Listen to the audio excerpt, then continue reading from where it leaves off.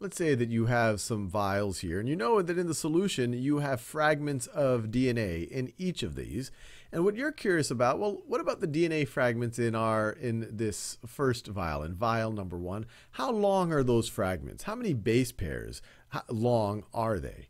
Well, you might say, well, why don't I just take them out and count them? Except for the fact that they're incredibly small and incredibly hard to handle.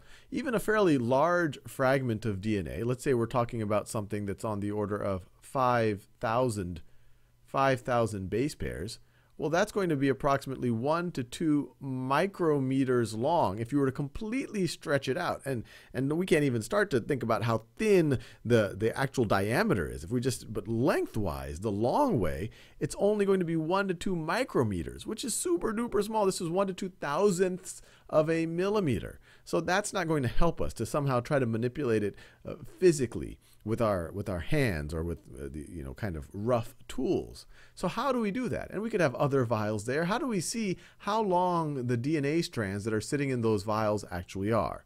And the technique we're going to use, gel electrophoresis, it actually could be used for DNA strands, it could be used for RNA, it could also be used for proteins, any of these macromolecules, to see how long are those fragments.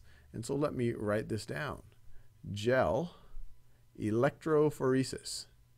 Electrophoresis. And it's called gel electrophoresis because it involves a gel, it involves electric charge, and phoresis is just referring to the fact that we are going to cause the DNA fragments to migrate through a gel because of the charge. So phoresis is referring to the migration or the movement of the actual DNA. So how do we do this? Well, here is our setup right over here. We have our gel that's inside of that's embedded in a buffer solution. So this gel, the most typical one is agarose gel. That's a polysaccharide that we get from seaweed. And it's literally a gel. It's a gelatinous material. And what we're going to do is we're going to take samples. So we might take a little sample from this one right over here, and we'll put it in this well right over here. And you could view these wells as little divots in the gel. You could take a little sample from here and put it into this well.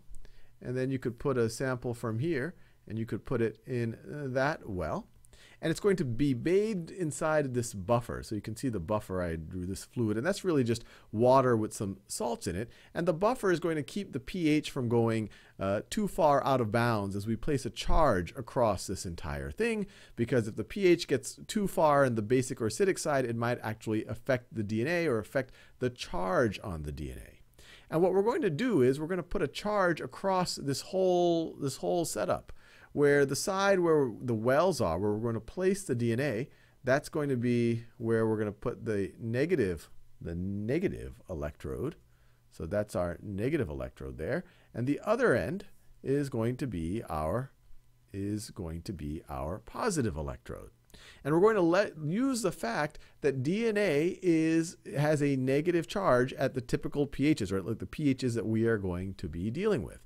And we could go back into previous videos, and we can see it right over here. You see these negative charges on our phosphate backbone. And so what is going to happen? What is going to happen once we connect both of these to a power source, and then this side is negative and this side is positive? Well, the DNA is going to want to migrate. Now, let's think about what will happen. Will shorter things migrate further, or will longer things migrate further?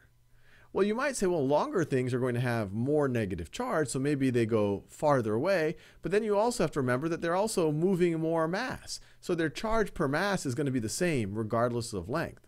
And so what determines how far something gets, how much it migrates over a certain amount of time, is how small it is. Remember, we have this agarose gel, and people are still studying the exact mechanism of how this DNA or these macromolecules actually migrate through the polysaccharide. But if you imagine this polysaccharide is kind of this mesh, this net, the sieve, well, smaller things are going to be able to go through the gaps easier than the larger things. And so if you let some time pass, some of the DNA, let's say this DNA gets around there, let's say, and I'm just color, you actually wouldn't see these colors. Let's say this DNA gets around that far, so it doesn't get as far. Let's say that this DNA doesn't migrate. Let's say it has some that migrates that far, and let's say it has some that migrates that far. And so if you just saw this, you wait some amount of time, and you were to come back, and you were to see this migration, you were to see this migration occur. And the longer you wait, the further these things are going to get. In fact, if you wait too long, they're going to fall off all the way over the other edge. Is if you just saw this, you'd say, okay, well, this strand right over here, these must be smaller DNA molecules. They must be shorter. These must be a little bit longer, and these must be even longer than that. And this grouping right over here is going to be the longest of all. So this was a mixture of some longer strands and still longer ones, but not quite as long. And for example, maybe there are some really short strands.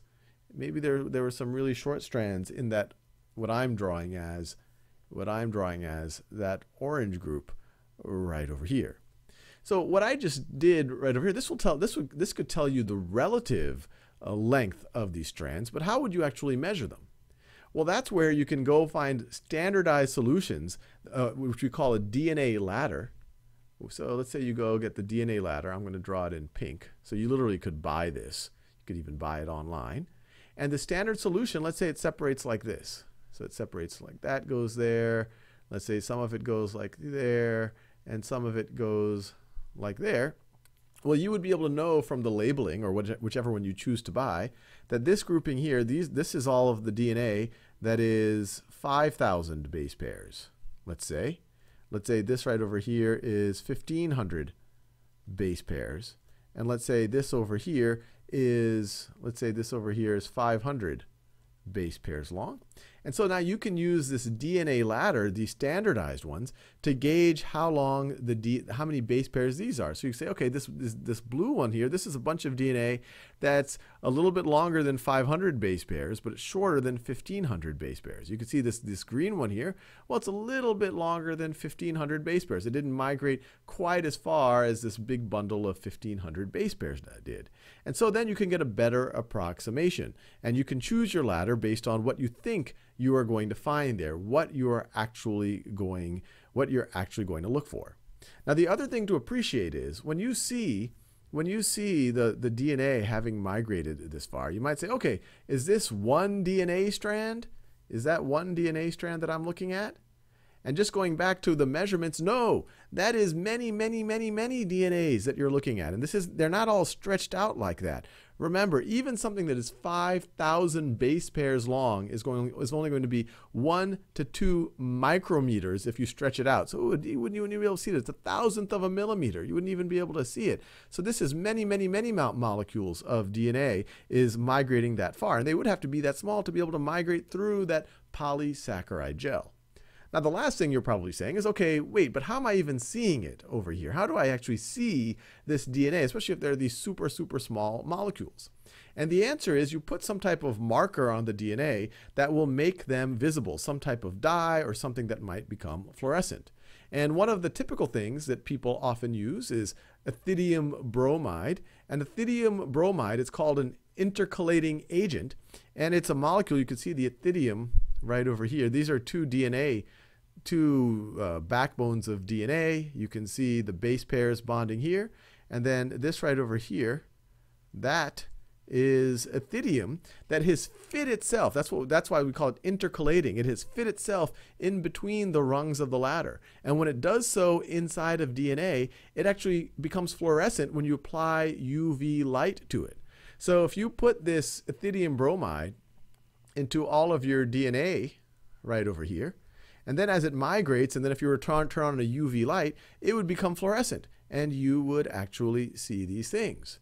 And so if you wanted to see what it actually would look like in real life, well, this is what it would look like when if you were to look at it straight on, where this would have been a well. Let me make it a little bit easier to read. So right over here would have been the well where you would put the DNA ladder, and it would come up with standardized measurements. Maybe that's our 5,000 base pairs. This right over here is our 1,500 base pairs, and this right over here is our 500 base pairs. And then let's say you had some solution of some other DNA, and you wait a little while and you see, look, it migrated not quite as far as a 500 base pair. So it must be a little bit, this must be a bundle of things a little bit longer than 500 base pairs, but for sure a lot shorter than 1500 base pairs. And once again, it doesn't have to have just one fragment length. You could have had another group that was maybe right at 1500 base pairs. And you've probably seen this whenever you see people talking about genetic analysis and things like this. You're often seeing people look at one of these readouts from gel electrophoresis. So now you know what's actually going on here. This isn't a strand of DNA. This is a bunch of DNA that has been tagged with some type of a dye or the ethidium bromide or something like that. And it's a bunch of those molecules, and they've migrated based on the charge. They're trying to get away from that negative charge to the positive charge. And the smaller molecules, this is a bunch of small molecules right over here, are able to get further because they're able to get through the mesh of the agarose gel.